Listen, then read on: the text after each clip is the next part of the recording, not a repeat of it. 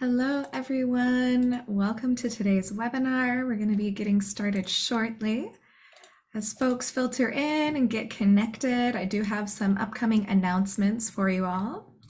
On Wednesday, November 29th, we'll be having a free webinar on the California Artificial Stone and Silicosis project with Kristen Cummings, MD, MPH, and Robert Harrison, MD, MPH. You can learn about that webinar and register on our website. I'm going to put the link in the chat for you. The California Labor Lab also has a blog. We invite you to check out our most recent post on tackling workplace challenges, resources for Bay Area workers. And the link to the blog is also in the chat. Without further ado, it's my pleasure to welcome you to the California Labor Lab webinar. The California Labor Lab is a NIAF Center of Excellence for Total Worker Health, and we're pleased to have you here today. A few housekeeping items. You will be muted during today's presentation. If you'd like to ask a question, please enter it into the online Q&A box. And we'll be saving time at the end of the presentation to address as many questions as possible. This presentation is being recorded and will be made available on the California Labor Lab and Center for Occupational and Environmental Health YouTube page in the next 5 business days. And all participants who logged in with their registration email for the full live presentation today will receive an email tomorrow with a link to the evaluation form that will qualify you for a certificate of completion with 1 continuing education contact hour. Once the evaluation is completed, you'll be able to access and print your certificate. And it is my pleasure to introduce our presenter for today.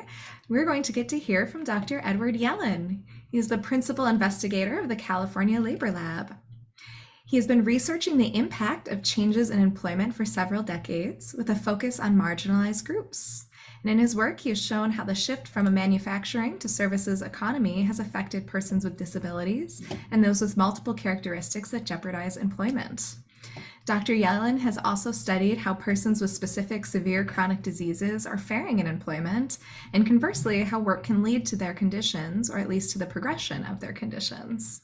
So today he's here to share some more recent research coming out of the California Labor Lab, and we're delighted to hear it. Looking forward to your presentation, Dr. Yelin. Thanks, Michelle. And I will share my screen, and hopefully this will work well. So everybody, I assume, can see it. We are good to go. Great. So we've titled our presentation from the Work and Health Survey, "The Future of Work is Now," and I'll hope you'll see in the next 35 or 40 minutes why.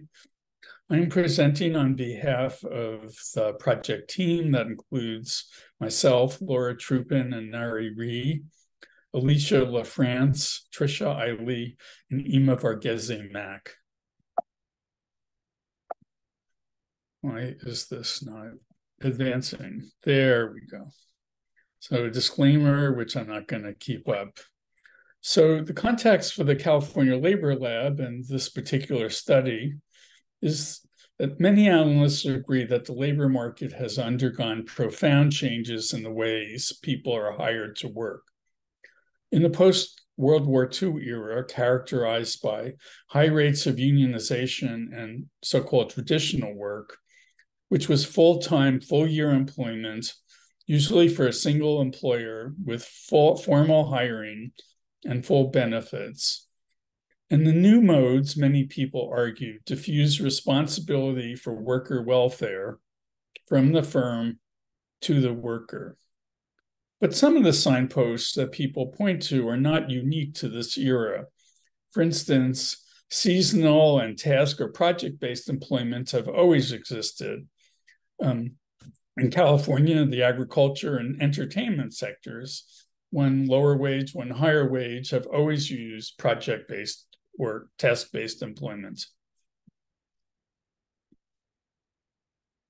So when we think about the changes in the California Labor Lab project, we're focusing on 3 axes: the use of alternative employment arrangements, including independent contracting, on-call work, being employed by a temp agency and having work subcontracted out, the use of contingent forms of employment, And simultaneously, the erosion of workplace benefits and protections that arose in the 20th century, including formal ways providing workers' voice. So why this study? Why California? So the main reason is that there are questions about the reliability of measurements of alternative and contingent employment. And there are very few studies that look at the impact of these changes on the well-being, including the health of the workforce. And lastly, there's a suspicion that the changes that have been written about may be more prevalent in California due to the mix of old, for instance, agriculture, construction, entertainment, and new tech and app-based work in industries in the state that use these forms of employment. So a couple of weeks ago, this article appeared in the New York Times in two installments. First, as you'll see in the blue box there, the inquiries to the Times came after an article in the Times Magazine found migrant children working overnight shifts for contractors and companies' plants on the eastern shore of Virginia. Children as young as 13 were using Asher and pressure hoses to scour blood, grease, and feathers from industrial machines. But the chicken producers, Tyson and Perdue, said they didn't know about this because they were contract workers. Another issue is about just how common these forms of employment are. And several years ago, two prominent, and I mean very prominent economists, Katz and Kruger, initially observed and claimed a large increase in the alternative employment arrangements using the RAND American Life Panel in lieu of the Bureau of Labor Statistics contingent worker survey, which at that point hadn't been done in a long time. It's since been done again. But then they had to retract their claim because of some methodological problems that others brought to their attention. So at the end of their retraction article, they concluded that maybe these forms of employment weren't actually growing. In part because of the report, and in part because of general concerns about the measurements of alternative employment, the National Academy of Sciences had a committee that issued a report in 2020 on measuring alternative employment. And they said that many of the problems could be summarized as the reference period for employment questions. Much alternative work is done episodically, but the Bureau of Labor Statistics employment questions in most labor market surveys only cover the week prior to interview. Much alternative work concerns secondary jobs, not primary or main jobs. There's confusion about contract employment. The usual question in surveys asks about procuring one's own work when many work for one employer long-term, a very common practice in Silicon Valley.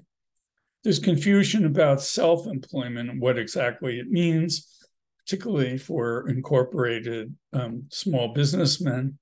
There are issues about day labor, shift work, on-call labor, and the regularity of employment. And lastly, there's questions about the validity of items about contingent work, which is dependent on expectations of continuity. As somebody once joked, we're all contingent. So the aims of the California Work and Health Survey were threefold: to expand the scope of inquiry about the labor market to include a greater number of jobs, including secondary jobs, and those worked in the month prior to interview, as well as the week prior to interview. To improve items related to emergent working conditions and potential misclassification of workers, and to document the prevalence of impact of alternative and contingent employment, especially for marginalized workers. So why do a study in California when the BLS does studies nationally? There's some evidence from the BLS surveys on alternative employment. When you look at the Pacific Census region, which is what you division that you can get easily from the BLS surveys. And obviously California's largest part of that. For all forms of alternative employment and for independent contracting, the largest or most frequent form of alternative employment, they were more common in the Pacific Census region. So that suggests that California, as the largest part of the Pacific Census region, may in fact differ from the rest of the country. For the other forms of alternative employment, the differences were not as pronounced or not at all, but those are very low frequency kinds of jobs. And the same thing applies to contingent employment. The BLS has three definitions, more, middle, and less stringent.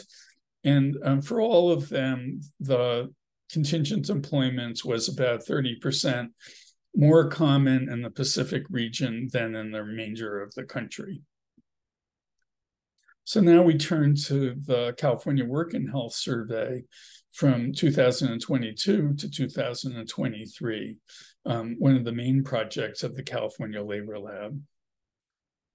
We began with the questionnaire development process to better characterize the emergent workforce in the current California economy.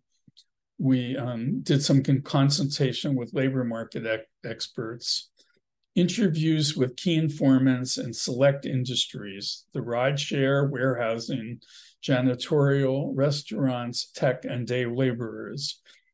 And new items were developed and tested using cognitive interviewing techniques, which evolved, the questions evolved from the interviews that we had done. The new items that came out of this concern the sources of potential misclassification or reporting bias in independent contracting. We included questions about the tax forms received, W-2 or 1099, and the kind of employment deductions, if any, taken, for instance, taxes and Social Security, method of payment, and whether or not the job involved piecework. Because we are in California, we also developed and fielded questions about the so-called ABC criteria from California's AB5. And those three criteria are: who decides how work is done? What is the industry of the company for which the work is done? Is it the same as the consultants? And whether one is in business for oneself. We also developed and modified some previous questions that existed on app-based work, and we included specific companies later categorized into kinds of areas of employment. The overall content of the survey: for the employment, we collected information on both main and second jobs in the week or month prior to interview. For both of those, we asked occupation and industry, alternative arrangements, and contingent employment. And for the main job, because we were limited in time, working conditions, including ergonomic, psychosocial demands, and place in a workplace hierarchy. In health status, we asked standard measures of overall physical and mental health status, a list of chronic conditions and symptoms, health behaviors, and health insurance. We collected information about demographics, and then in terms of economic circumstances, we all asked household income level and sources of income and personal earnings. We asked about public benefit recipiency and the respondents' assessment of the adequacy of their income. Data I'll show you in a few minutes. So for the California Work and Health Survey, the ages of inclusion were 18 to 70. The survey was conducted between November 2022 and late April 2023. All contact was initiated with phone calls to potential respondents. However, the surveys could then be completed by telephone interview or self-administered web platform questionnaire. The random digit dial sample of cell phone numbers included both regular and prepaid plans, and combined covered nearly all of the target population of Californians 18 to 70. The results I'm reporting today are weighted to the California population. So, as you no doubt know, there are a lot of numbers out of service, but eventually, after starting with 135,000 numbers, we made contacts with 15,164 people whose numbers were in service. Of those, 2,126 were ineligible because they weren't in the age range. We had 60% refusals, 9,000 some odd, and we completed 4,014 interviews. And these are long interviews, and that probably affected things.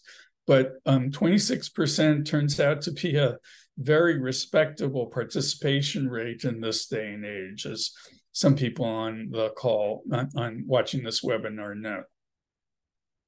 So the Bureau of Labor Statistics definitions of alternative work, which loom large in our project, include independent contractors of two kinds: those who are self-employed and those who work for someone else as independent contractor on a long-term basis. And those are sometimes called wage and salary independent contractors. A good example would be, for instance, some of the tech firms hire programmers, or don't literally hire them, but have them work as consultants, doing programming for many, many years on end. So that's distinct from somebody who's self-employed. Alternative employment also includes on-call workers, people who are being paid by a temporary agency, and people whose employment is subcontracted out. The BLS definitions of contingent work, which we use, are the most conservative measure, requires the individual to have held a job for less than 12 months, not expect the job to last another 12 months, and not be self-employed. The second definition is the same as the first, but they may be self-employed. And the third simply asks, does the individual not expect their job to last? And it ignores job tenure. We also, in the survey, asked about jobs secured from an app. That's a separate concept from alternative contingent jobs, and people often confuse them. So in terms of what we got by expanding the time frame from the week prior to the month prior to interview and the scope from main to second jobs, we increased by 6% the number of people we identified as employed. That is to say, there are 6% more Californians who work over a month compared to the number who work over the week prior to interview. For all independent contractors, when you combine time frame and scope, we identified 28% more independent contractors than we would have by a main job alone in the week prior to interview. 35% more alternative workers, 46% more contingent workers using the second or middle definition of contingency, and 42% more app-based workers. In this slide, we simply show the employment status of those 20 of whom we interviewed. When you use expansion weights to estimate the numbers in the California population, there were approximately 27 million Californians in the age range. Of those, 72% were in the labor force, which just simply means they were either employed or actively looking for work. 67% were working in the week prior to interview. 71% were employed in the month prior to interview. 80% had worked at some point in the prior year, and 98% had worked at some point since they turned 18. In terms of the number of jobs held by working-age Californians in the month prior to interview, slightly more than 3/4 had one job, But 15% had 2 jobs and 7% had 3 or more jobs. In fact, some people reported 5, 6, or even 7 jobs in that month. The minority of working age Californians, though, work full-time for the entire year. You see that in the blue slice, 45% work full-time full year. More than a fifth work part-time for only part of the year. So it's hardly the case that most people work full-time for the full year. When we looked at people who worked less than full-time by giving a range of definitions in terms of work hours over a year, and greater than full-time, only 34% worked within the full-time range.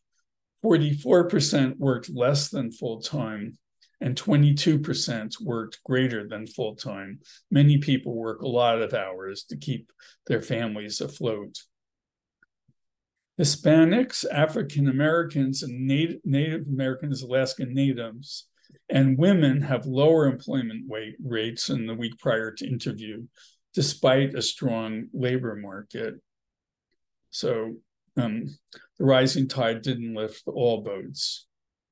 When you look at who's working in the past month, there's a strong education gradient. Only 48% of those with a high school education or less were employed, versus 85% with some graduate education. Employment rates prior to normal retirement age of 65 begin to decline. In fact, employment peaks at the age range of 35 to 44, and then falls precipitously to only 37% between 65 and 70, but it's only 62% in the immediate years before age 65. Persons with disabilities continue to have low employment rates, even decades after the passage of the Americans with Disabilities Act. We also saw, however, no pronounced effect of nativity on employment. The US-born and the non-US-born had very similar employment rates. So here we get to one of the most important slides, where we estimated the prevalence of various forms of alternative employment in the main job in the past 7 days and any job in the past 30 days. In each case, the left bar is the main job in 7 days, and the 34, and the blue bar is the darker blue bar is in any job in the past 30 days. So for all forms of alternative employment, more than a third had some and reported alternative employment in any job in the past 30 days.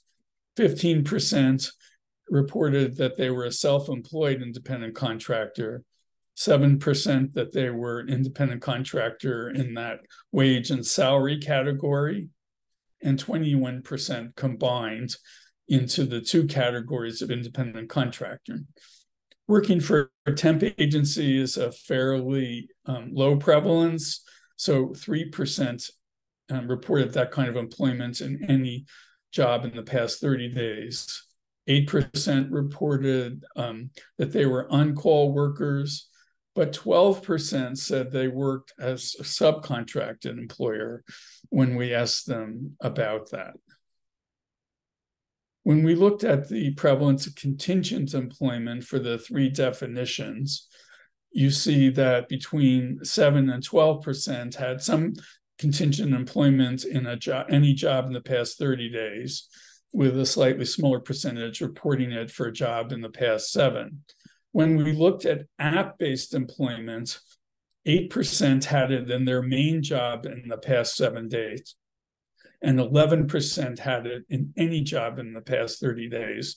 And we do believe these are higher estimates than many people have found around the country. As many people in this audience may be interested, here we're reporting the number of app-based workers in the main job in the past 7 days, or any job in the past 30 days, by the kind of app they work for in number of millions. So 1.4 million people at their main job in the past 7 days reported that they got their work through an app, and 2 million reported that for any job held in the past 30 days. I've highlighted 2 of the data points here that are of interest. In California, in the 30 days prior to interview, we estimate that there were 840,000 people who were doing app-based delivery services, and approximately 300,000 who were rideshare drivers during that time frame.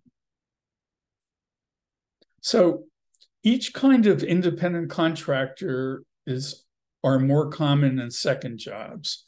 For the self-employed independent contractors, 1/3 of those with a second job reported that in that job they were independent contractors versus 11% in the main job. And the same is true for the wage and salary kinds of independent contractors. 11% reported that in a second job versus 6% in a main job. And together, 45% of those with a second job reported that they were independent contractors doing that job versus 17% in their main job. The same kinds of relationships hold for work that's contracted out and on-call work. So for work that's contracted out, 13% of those with a second job reported that kind of work versus 11% in their main job. And for on-call work, 10% did that in a second job versus 6% in the main job. For the temp agency, there was no statistically significant difference, and the numbers are much smaller. The rates of alternative and app-based work are also higher in second jobs. Moving, in this case, from the right to the left, for any form of alternative work, of those with a second job, 57% reported that that was an alternative work kind of employment engagement versus 29% in a main job. In terms of app-based work, 18% of those who had a second job reported that they got their work through an app versus 9% in a main job. And when you combine the two, 61% in either app or alt work who had a second job got the job. The rates of alternative and app-based work were higher in second jobs, as you can see. Next slide. Contingent work is also more common in second jobs. Again, between 7 and 12%, depending on how you define it, are contingent. But second jobs, the rates are much higher than they are in main jobs. Still, and this is really an important concept, the vast majority of non-traditional work is performed as a main job. Even though the rates are higher in second jobs, recall that only about 22% of Californians had 2 or more jobs. So it stands to reason that the vast majority of non-traditional work is performed as a main job.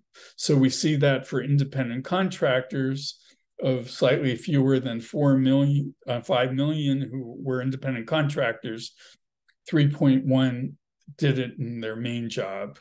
For any form of alternative employment, 5.5 million versus slightly more than 2. For app-based employment, 1.6 million versus 700,000 in a second job, and for contingent employment, 1 million versus 400,000 in a second job. In terms of who does this kind of work, women were slightly more likely to have alternative employment. And you can see that in the second set of bars, but there's no substantial difference by gender in independent contracting, app-based work, or contingent work. There's no consistent pattern across the kinds of employment by race, ethnicity. You can see that the bars that are highest are different depending on the kinds of work. But there are clear patterns by age. Older workers like myself, are more likely to be independent contractors or have alternative work. See that in the green bar, that's the older group, and it's a pretty stepped relationship. But younger workers are more likely to have app-based jobs or contingent work. Again, a steep stepped relationship, although the prevalences are smaller than independent contracting or any form of alternative work. Independent contracting, alternative employment, app-based work, and contingent employment is much less common with higher levels of education. I want to make something very clear. For all of these forms of employment, there are people with graduate degrees who do the kinds of work, but it's much less common than it is for those with lower levels of education, even though they're pretty these are classic step relationships with education. So there are wealthy contractors with graduate degrees who make a go of it, but their numbers and the proportions are smaller than those with lower levels of education. Those born outside the US are slightly more likely to report alternative work, but there's no difference by nativity in independent contracting, app-based work, or contingent employment. People with disabilities are slightly more likely to have alternative app-based and contingent employment than those who are not disabled. And we know from other studies that people with disabilities are often relegated to secondary labor markets, and that seems to apply here as well. So now we turn to some of the economic impacts of the kinds of work that Californians do. And we begin by simply noting that large fractions of working age Californians report low individual earnings. 43% earn less than $40,000 a year. Low household earnings, 26%, are in households with lower than $40,000 of income, despite having other household members. And 19% are in households living at or below 125% of the federal poverty limit. We use a higher federal poverty limit because the cost of living in California would render the usual 100% definition meaningless. It's very expensive to live here, as many people on this call know. So when we asked about how adequate their income was by various questions, 18% of working age Californians expect hardships in food, housing, or medical care in the near future. The exact question asks, do you expect to experience this in the next 2 months? So approximately 1 in 5 Californians answered yes. A quarter of working age Californians could not sustain an emergency expense of $400, and nearly 1/3 report at least some difficulty living on their household income. 7% of Californians who were employed in the year prior to interview used a food bank, and 11 received SNAP benefits, otherwise known as food stamps, and that's earlier incarnation. And I didn't include it in the headline, but 27% of those whom we interviewed had in the year prior to interview received some COVID cash from the federal government. Alternative workers and independent contractors are more likely to report low earnings, low household income, and poverty level income than those not in those forms. And you can see that the differences in poverty rate are substantial. It's about 50% greater rate for those in alternative versus not alternative employment.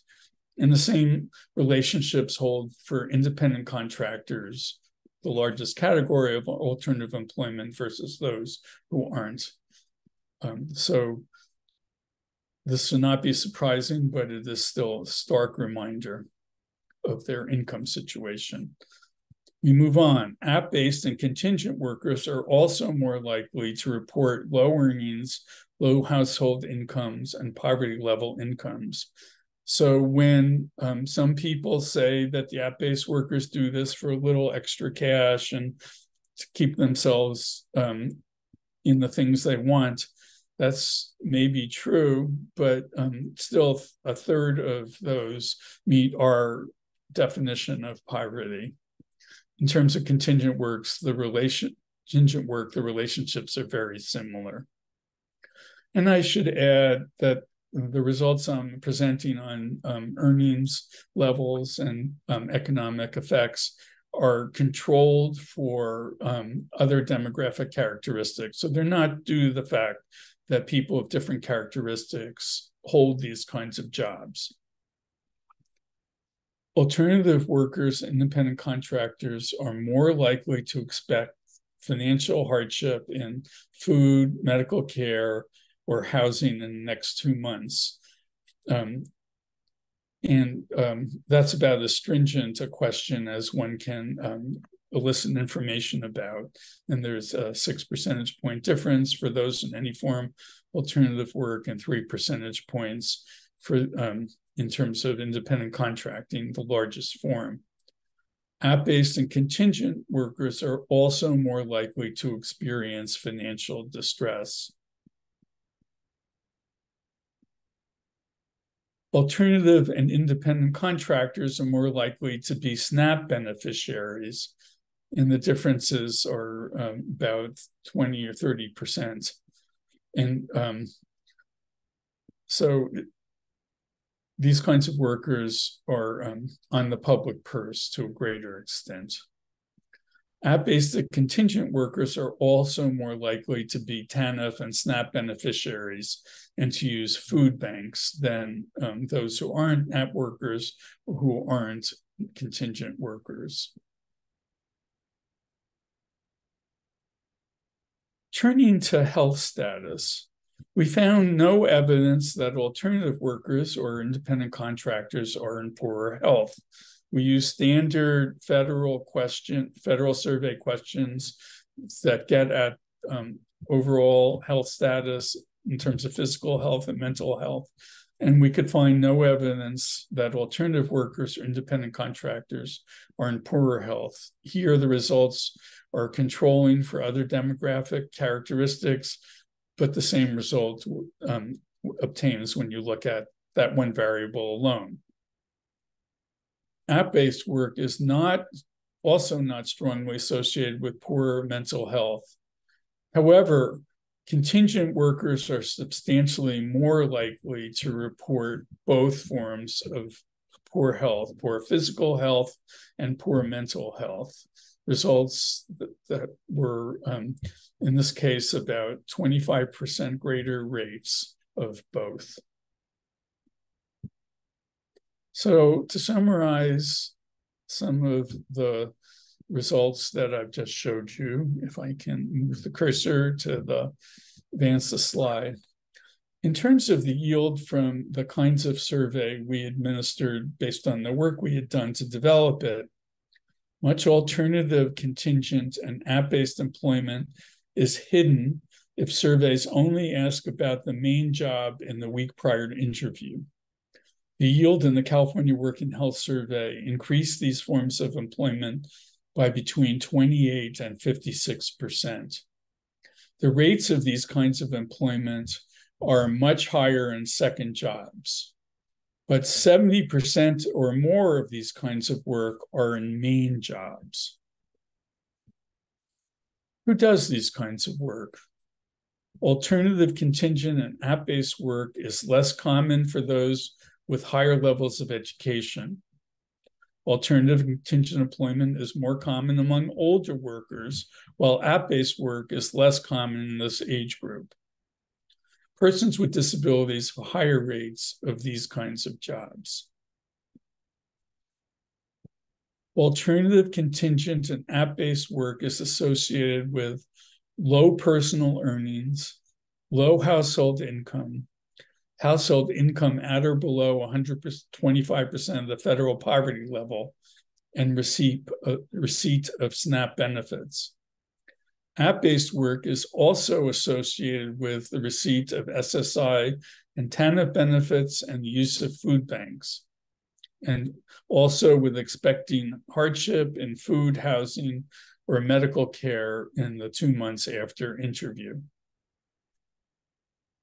Alternative employment and being an independent contractor, its largest form, are not associated with any health status measure.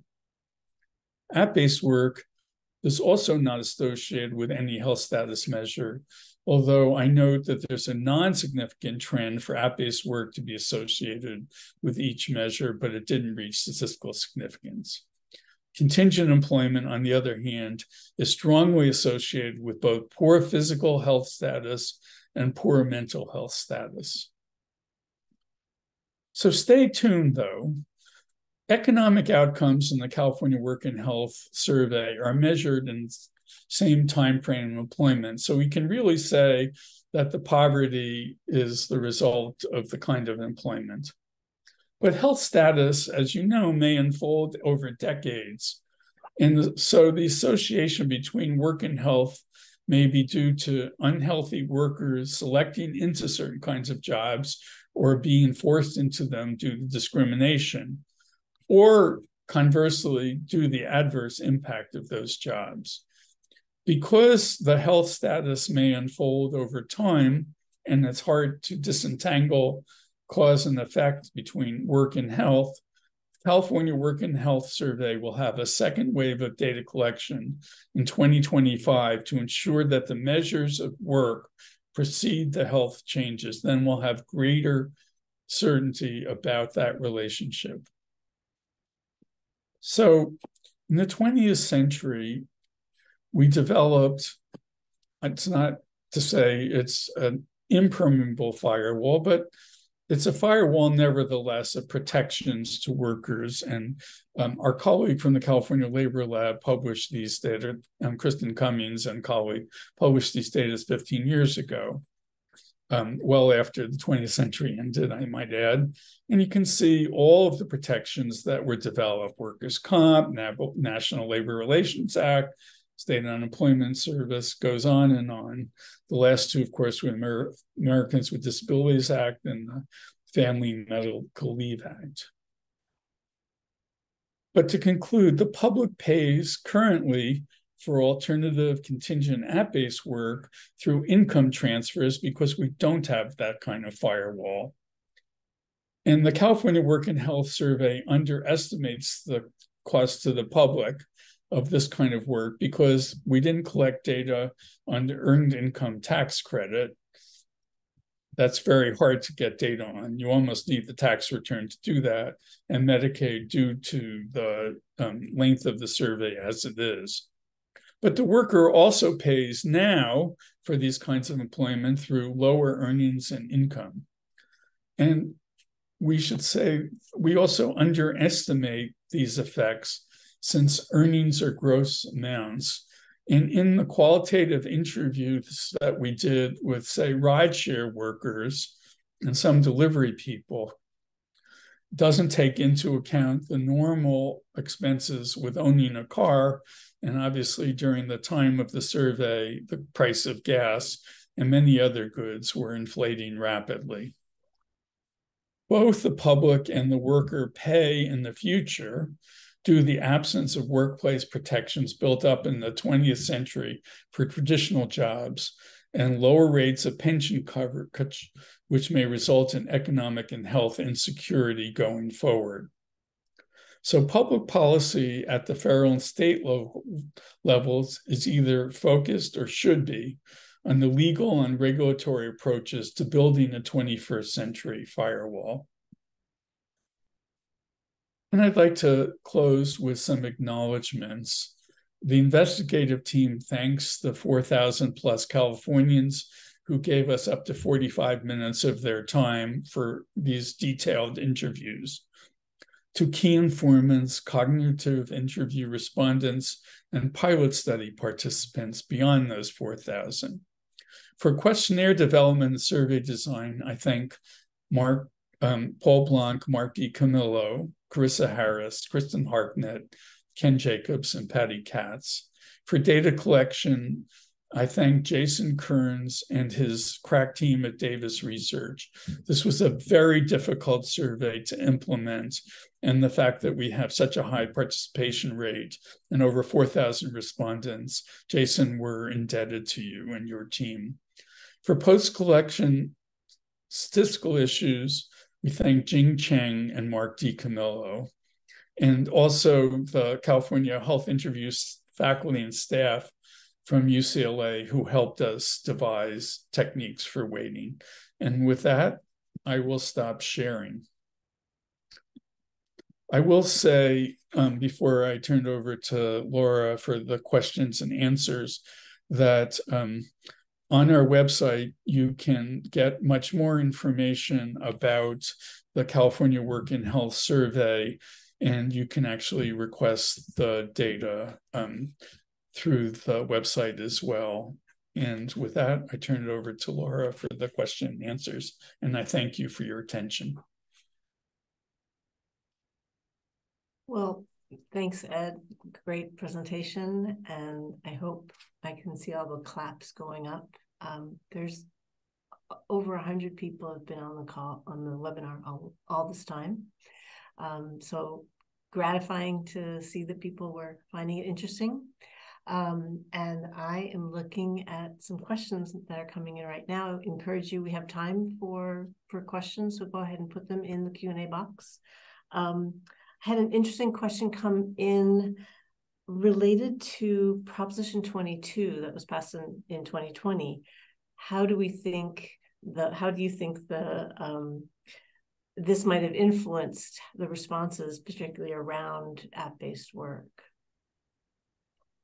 So that's a really good question. And we did collect information that will allow us to estimate the degree of misclassification. We're turning to those data in earnest. In fact, Laura is going to lead our effort in that direction.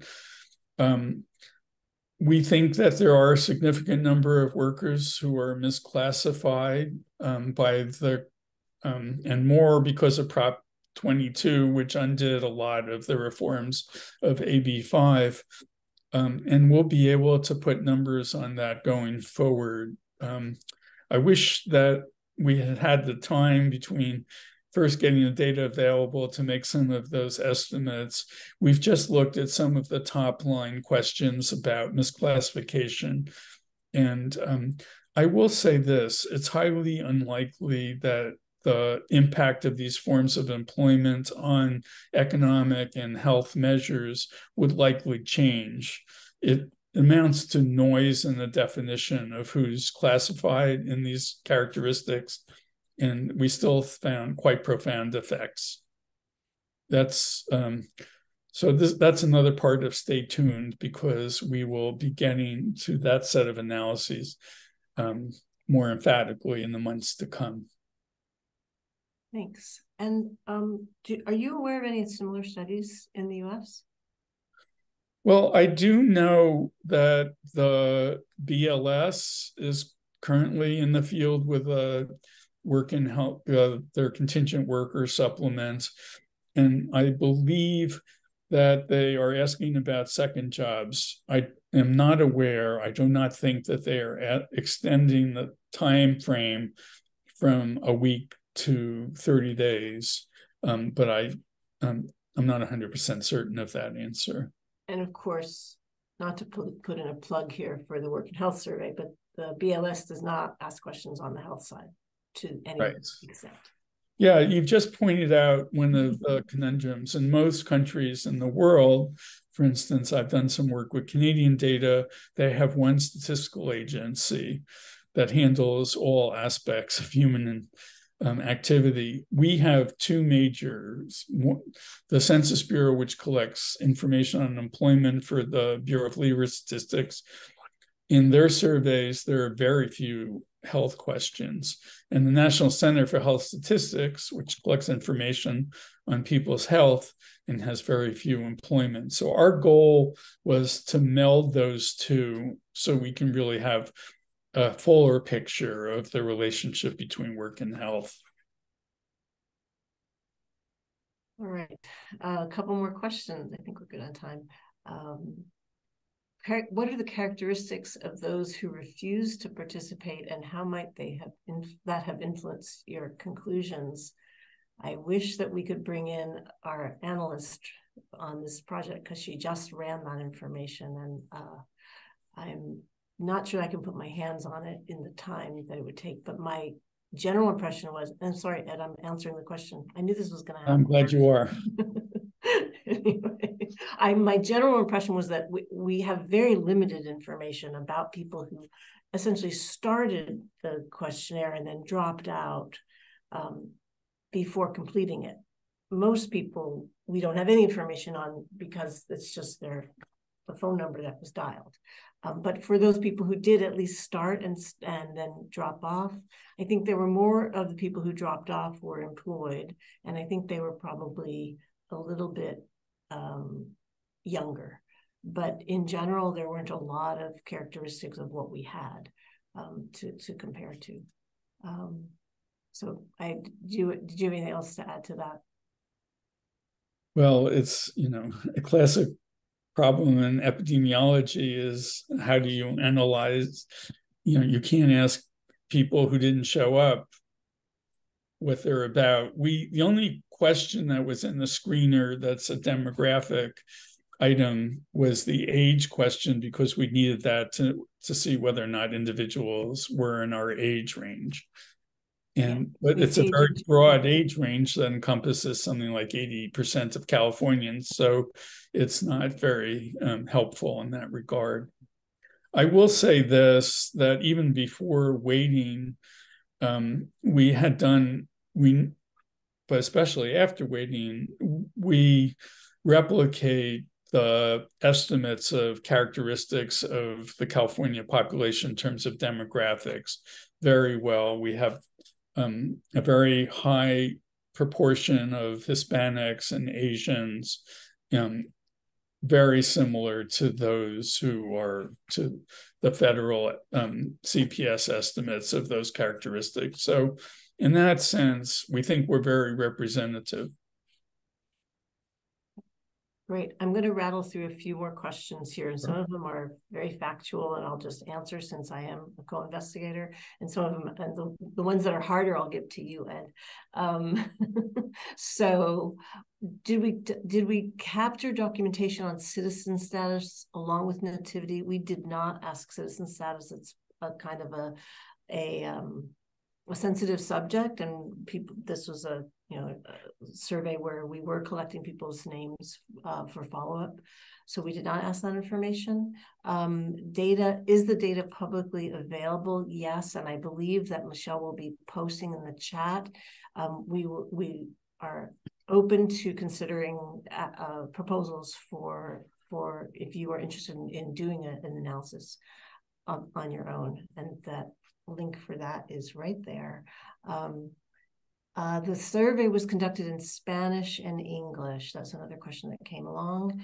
And here is another question. Sorry. Yeah, here we go. Is it demonstrated that relatively unprotected workers experience higher incidence of acute on-the-job injuries? Have we looked? We will have the data to address that.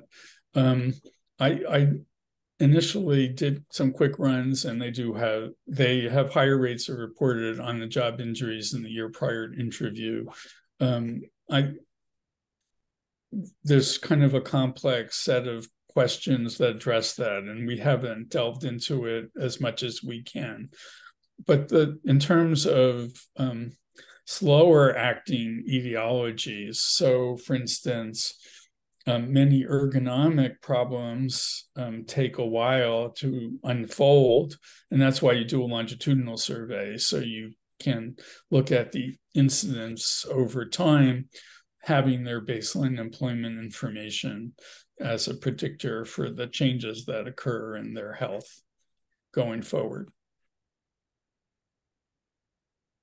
Great. I think that we have answered all the questions that have come in. You are welcome to field some more. I think that, Ed, do you want to talk more about where we're going next with this? Since we have a few more minutes yet. Yeah. One thing that we hope to do, because I think the data, even these first cuts that I've shown today, speak to the issue of the impacts on the economic well-being of California's workers.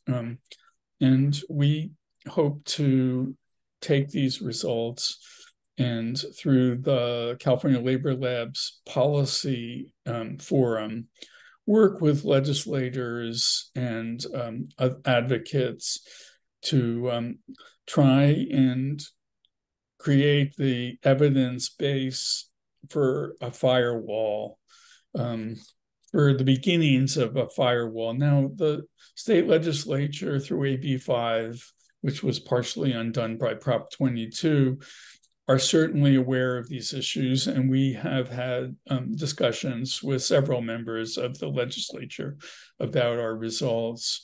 But we're hoping that this can provide the evidence base, and we also hope to go to Washington, because although I think some of these characteristics of work may be more prevalent in California, they're on their way, and so it doesn't help somebody who lives just the side of Nevada border if Nevada doesn't also deal with these problems. And after all, Nevada and Arizona and Oregon are tied to California. Many of the warehouse jobs that for the large app-based retailers are in Nevada, and they service the California labor market.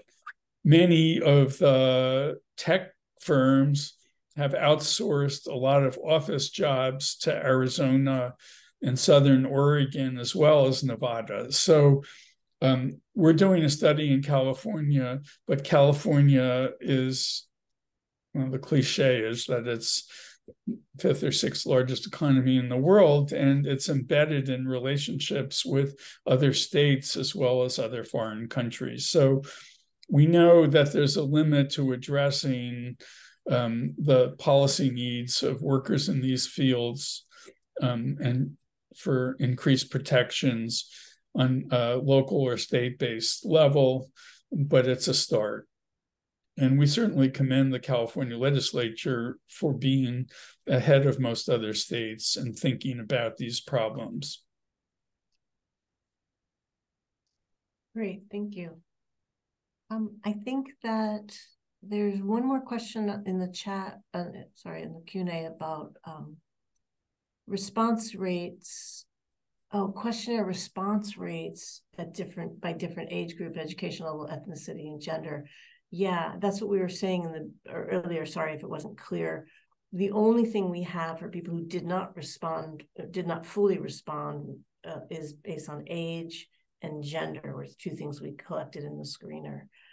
We also included that first question about employment status, and when we looked at that, we can make some conclusions about the response rates based on that, but we don't really have any information about the rest of the questions for people who didn't answer. What we do know is once somebody committed to the survey, there's very little missing data among the 4,014 people. Mm-hmm. So even though we demanded a lot of them, for those who did it who did it by survey interviewer, they spent an average of over 40 minutes on the phone with our service workers. And so we're very appreciative of their commitment and to the thoroughness of the survey interviewers, because there's very little missing data. And in fact, if I can just jump in, most of the people who started the survey completed it. And for people who had 2 jobs, would they ask they were on the phone for an hour. It was long surveys. I think that we're at time. Yeah, I hope are that you we gonna close can, it out? since I was busy talking away, I didn't see all the chat comments. I hope we can preserve them. They are preserved, yes. Great. So, And we have some, I just want to read one.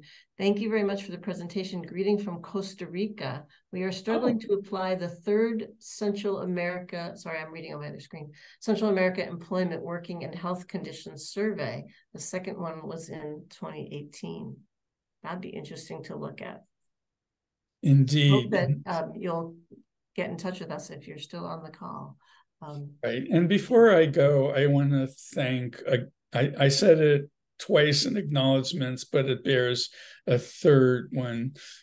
Jason, you and your staff did such an amazing job of data collection, and I value your input into the design of it and the implementation. So thank you, thank you, thank you. Absolutely. Michelle, do you close us out? Hello, no, but that's thank you all so much for being here, and I hope you have a great rest of your day. Thanks a lot. Bye-bye. Bye, everyone.